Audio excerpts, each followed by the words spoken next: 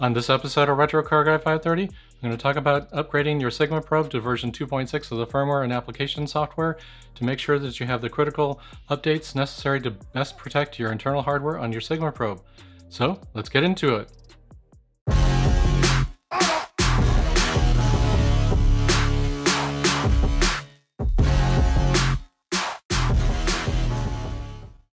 Several weeks ago, VXDAS sent me a SigmaProbe for my review, and I ran through various tests with that unit, but I did run into some problems with the unit in the multimeter and component activation tests. The circuit breaker was acting strangely, so I ended up sending that unit back to them for their internal checks, and their engineering department decided there was a release necessary of firmware to best protect the internal hardware. There's a version 2.6 of the firmware that now enables the circuit breaker far quicker than before to better protect the internal components of the device. So this version I just received the other day. This still has version 2.1, which is an early release of the firmware. Another SigmaProbe video on their YouTube channel states that 2.3 is the first production version, but that's not sufficient. You have to upgrade to version 2.6. So if your version screen does not show 2.6, make sure that you upgrade it immediately to best protect your device. I have another video on my channel showing you the full steps of doing that, and you can go check that out to get the drivers installed on your Windows laptop and downloading the update tool and getting that all ready and going. But this one, I'm just going to show you that I'm going to upgrade from 2.1 to 2.6, and make sure you do that as soon as possible. So on the version screen, we have the 2.1 here, and then hardware version 2 with a build date of April 10th, 2021.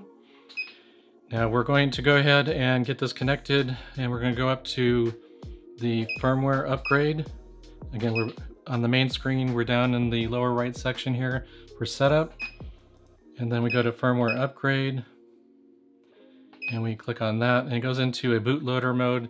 There is a USB type A, two connections on it are type A's here. One plugs into the USB connection for the SigmaProbe itself, which we'll show on the secondary camera view here, and you plug that in to that end of the cable, and then the other end here goes over to your computer and plugs into a USB type A port over there. And we hear that USB mounting over there, and since we're in the bootloader mode, it's recognized, and I've got all the software already installed in the laptop that I'm using here. Again, check out my other video, which there will be a link down in the description section of this particular video to that one to show you the full steps of getting ready to upgrade the firmware. But now on this screen, we can see that I have 2.3 and 2.6 in the update file directory. And since we just plugged in the device, we don't have anything listed here, so I have to click on refresh. Now that we've selected the virtual COM port that's going to be associated with the SigmaProbe, we're now going to select the files. If there's multiple versions of the file sitting there, you'll see a screen like this. And here are the 2.6 files that I downloaded from the SigmaProbe Tech website, which I will have a link to that in the description section as well. So I'm going to click the checkbox here for the two that I want to send to it. So we have the 2.6 files. These are the 2.3 files, which were the first original production versions according to the other SigmaProbe videos on their channel, but we want 2.6, and then I've checked those, so we got this. Let's go ahead and click upgrade.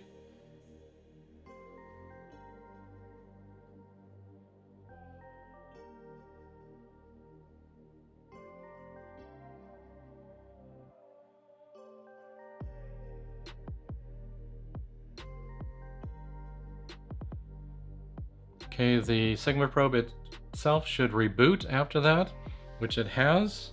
And now we have gone to the main boot screen here, and let's go down to that setup screen, and let's look at that about information and see what we have.